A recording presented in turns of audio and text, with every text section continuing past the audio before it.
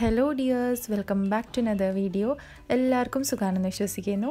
ഇന്നത്തെ റെസിപ്പി ഒരു Indo Chinese ഡിഷായ dragon ചിക്കൻ്റെ റെസിപ്പിയാണ്.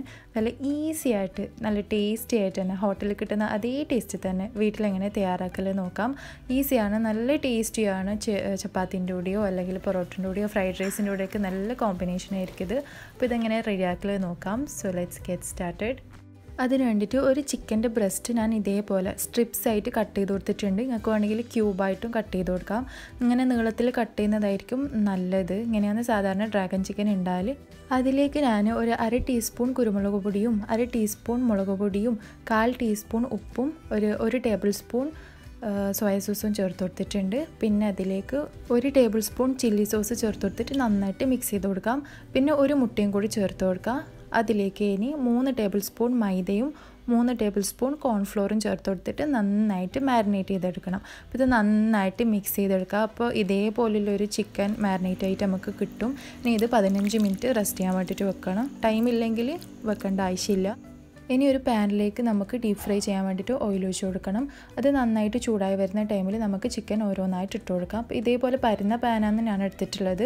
മൈദയും കോൺഫ്ലോറൊക്കെ ചേർത്തുകൊണ്ട് ചിക്കൻ പരസ്പരം ഒട്ടിപ്പിടിക്കാനുള്ള ചാൻസ് ഉണ്ട്. അപ്പോൾ പ്രശ്നമില്ല, കടായി എടുത്താലും കുഴപ്പമൊന്നുമില്ല. മാക്സിമം വിട്ട് ഇടാൻ വേണ്ടിയിട്ട് ശ്രദ്ധിക്കാം.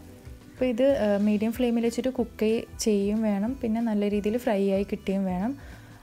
ഇതൊരു ഗോൾഡൻ കളർ ആവുന്ന ടൈമിൽ നമുക്ക് എണ്ണയിൽ നിന്ന് കോരിയെടുക്കാം. ഇത് ക്രിസ്പി ആയിട്ടൊന്നും ഉണ്ടാവില്ല, നല്ല സോഫ്റ്റ് ആയിട്ടായിരിക്കും ഉണ്ടാവില്ല. മൈദയൊക്കെ ചേർത്തുകൊണ്ട് അങ്ങനെ ക്രിസ്പി ആയിട്ട് വരില്ല. ഇത് കറിയിലിടുന്ന ടൈമിൽ കുറച്ചും കൂടി സോഫ്റ്റായി കിട്ടും. അപ്പോൾ ചിക്കൻ മൊത്തത്തിൽ ഫ്രൈ ആക്കിയിട്ട് മാറ്റി വെക്കാം.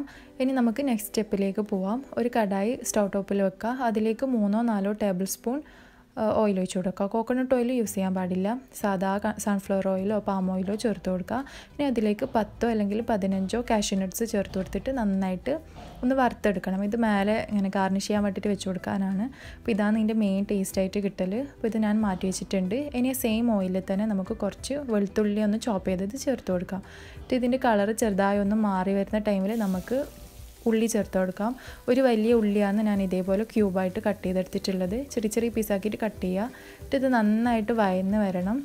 ഇതിന് വേണ്ടിയിട്ട് ഞാൻ ഒരു 2 പിഞ്ച് ഉപ്പ് ചേർത്ത് കൊടുക്കുന്നുണ്ട്. കൂടുതൽ ഉപ്പ് ചേർത്ത് കൊടുക്കാൻ പാടില്ല. നമ്മൾ സോസൊക്കെ ചേർത്ത് കൊടുക്കുന്ന ടൈമിൽ ഉപ്പ് കൂടിപ്പോകാൻ ചാൻസ് ഉണ്ട്. ഇത് നന്നായിട്ട് വഴറ്റിയെടുക്കുക. ഇനി ഇതിലേക്ക് ഞാൻ ഒരു മുളക് കീറിയിട്ട് ചേർത്ത് കൊടുക്കുന്നുണ്ട്.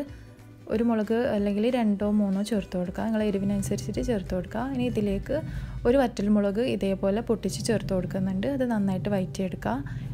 ശേഷം ഒരു 1/4 ടീസ്പൂൺ കുരുമുളക് പൊടിയും കൂടി ചേർത്ത് കൊടുത്തിട്ട് നന്നായിട്ട് മിക്സ് ചെയ്തെടുക്കുക.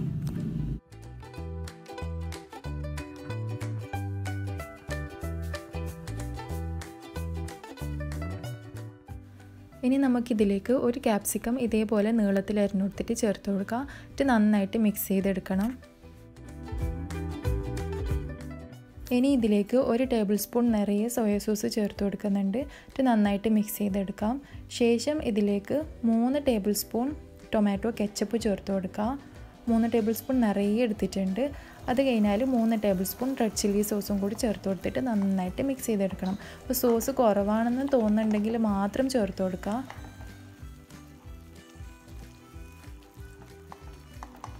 ഇനി ഇതിലേക്ക് 2 ടേബിൾ സ്പൂൺ റെഡ് ചില്ലി ഫ്ലേക്സും കൂടി ചേർത്ത് കൊടുക്കുന്നുണ്ട്. അപ്പോൾ ഇത് ഒരുപാട് എരിവൊന്നും ഉണ്ടാവില്ല, അത്യാവശ്യത്തിനുള്ള എരിവ് മാത്രമേ ഉണ്ടാവും. നിങ്ങൾക്ക് കുറച്ചും കൂടി സ്പൈസി ആക്കണമെന്നുണ്ടെങ്കിൽ കുറച്ചും കൂടി ചില്ലി ഫ്ലേക്സോ അല്ലെങ്കിൽ കുരുമുളക് പൊടിയോ പച്ചമുളകോ ഇട്ട് കൊടുത്താൽ മതി.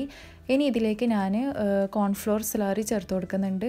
ഒരു ടേബിൾ സ്പൂൺ കോൺഫ്ലോറും 1 കപ്പ് വെള്ളം കൂടി മിക്സാക്കി ചേർത്ത് കൊടുത്തതാണ്. പെട്ടെന്ന് തന്നെ ഇനി ഇതിലേക്ക് ചിക്കൻ ചേർത്ത് കൊടുക്കണം, അല്ലെങ്കിൽ അത് നന്നായിട്ട് ചിക്കനിൽ കോട്ട് ചെയ്യൂല. ഇത് ചേർത്ത് കൊടുത്തിട്ട് നന്നായിട്ട് മിക്സ് ചെയ്തെടുക്കുക. അങ്ങനെ നമ്മുടെ ഡ്രാഗൺ ചിക്കൻ റെഡി ആയിട്ടുണ്ട്. കുറച്ചൊരു 10 മിനിറ്റ് ഒന്ന് ലോ ഫ്ലെയിമിലിട്ട് നന്നായിട്ട് കുക്ക് ചെയ്യാൻ വെച്ചാൽ മതി. ശേഷം ഇതിലേക്ക് നമ്മൾ നേരത്തെ ഗാർണിഷ് ചെയ്യാൻ മാറ്റി വെച്ചിട്ടുള്ള കാഷ്യൂ നട്ട്സ് ചേർത്ത് കൊടുക്കുക. ഇത് ചൂടോടുകൂടി തന്നെ സെർവ് ചെയ്യാം. നല്ല ടേസ്റ്റി ആയിട്ടുള്ളൊരു റെസിപ്പിയാണ്. എല്ലാവരും എന്തായാലും ട്രൈ ചെയ്ത് നോക്കണം. പൊറോട്ടൻ്റെ കൂടെയോ അല്ലെങ്കിൽ ഫ്രൈഡ് റൈസിൻ്റെ കൂടെയൊക്കെ നല്ല കോമ്പിനേഷൻ ആയിരിക്കും ഇത്.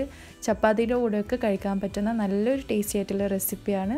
അപ്പോൾ ചാനൽ ഇതുവരെ സബ്സ്ക്രൈബ് ചെയ്യാത്തവരുണ്ടെങ്കിൽ എന്തായാലും സബ്സ്ക്രൈബ് ചെയ്ത് സപ്പോർട്ട് ചെയ്യുക. റെസിപ്പീസൊക്കെ ഇഷ്ടമാണെന്നുണ്ടെങ്കിൽ ലൈക്ക് ചെയ്യുക. യൂസ്ഫുൾ ആണെന്ന് തോന്നുന്നുണ്ടെങ്കിൽ ഷെയർ ചെയ്യുക, കമൻറ്റ് ചെയ്യുക. അപ്പോൾ അടുത്ത video വരുന്നവരേക്കും by. Thanks for watching.